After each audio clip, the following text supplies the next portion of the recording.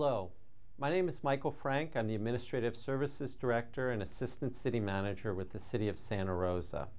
This is our third video blog regarding the budget and the budget issues facing the city.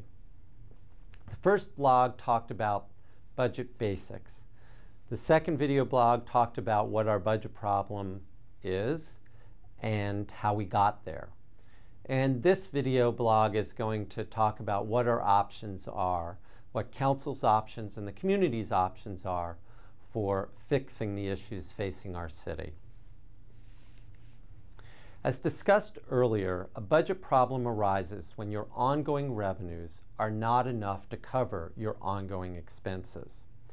So you can try and increase the revenue side, or you can try and decrease the expenditure side. Of course, that sounds easier than it ends up becoming. So let's start on the revenue side.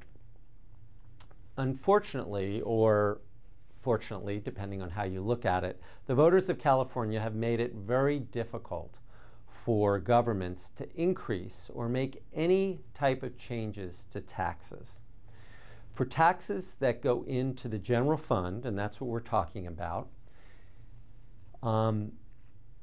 targeted for special services or specific services, for instance, park maintenance or for police or for fire, it requires 2/3 approval by the voters of the jurisdiction, in our case, by the voters of the city.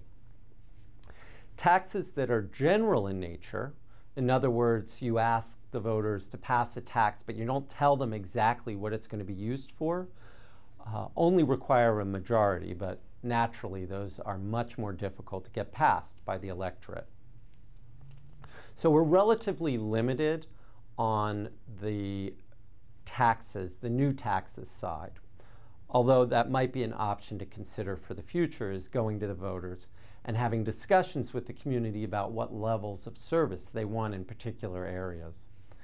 Other than taxes, the only other significant revenue option are fees. Fees for city services can only recover the cost of providing those services. So in other words, programs can't earn more than they're worth or more than they cost. So for instance, a recreation class at the senior center, we can't charge more than the cost of providing that class. Over the last 5 years, the city has made a significant effort in all areas to more fully recover the costs of programs. For instance, the City Council set a policy that relates to all development fees.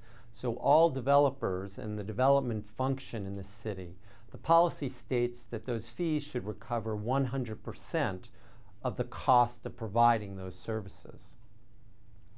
Other areas like senior or youth classes are not cost recovery. And given the ability of some of these citizens to pay, most likely won't be cost recovery in the future. Given what we've done over the last 5 years, there's not a whole lot of room to increase fees significantly. We are exploring a couple of fees in areas where we have not collected fees before. One of those areas, for instance, is there are a number of cities that have an emergency medical fee. And so that will come to the City Council, and City Council may or may not decide that's something they want to pursue, and there'll be discussions with the community about that type of fee. So that's the revenue side.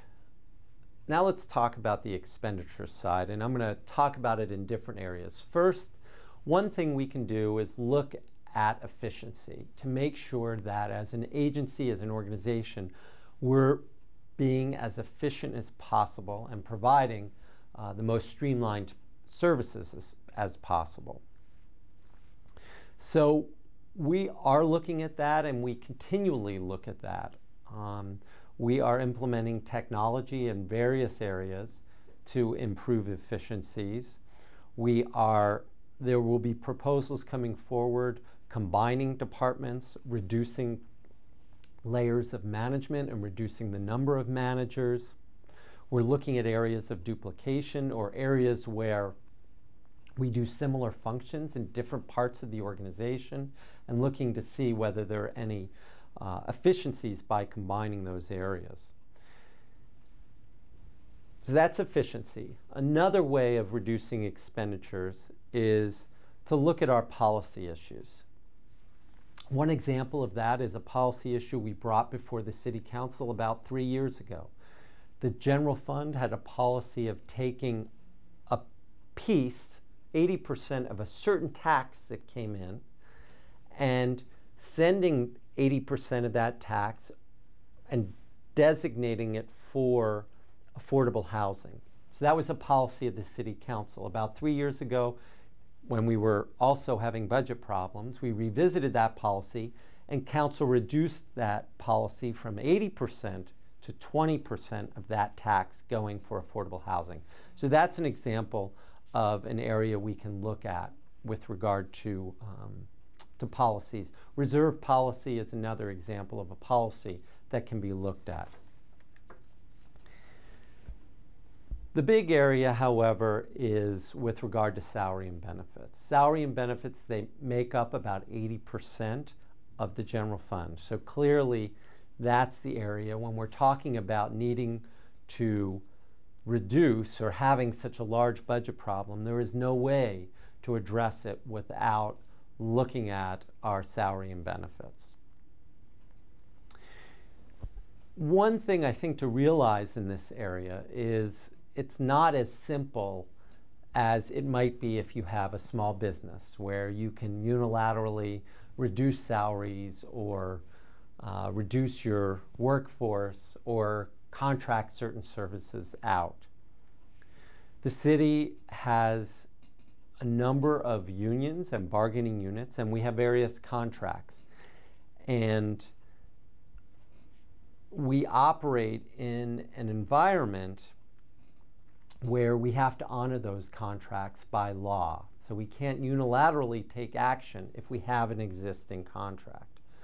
However, we are presently working with our bargaining units and our labor unions collaboratively to see are there ways where we can reduce those costs. And we've made a lot of progress over the last 5 years. For instance, with regard to health insurance, it used to be that the city paid health insurance for all employees. Well, our miscellaneous employees at this point all pick up a share of their health expenses. Additionally, we're having discussions with our bargaining units about moving to a two-tier retirement system. So again, for our miscellaneous employees,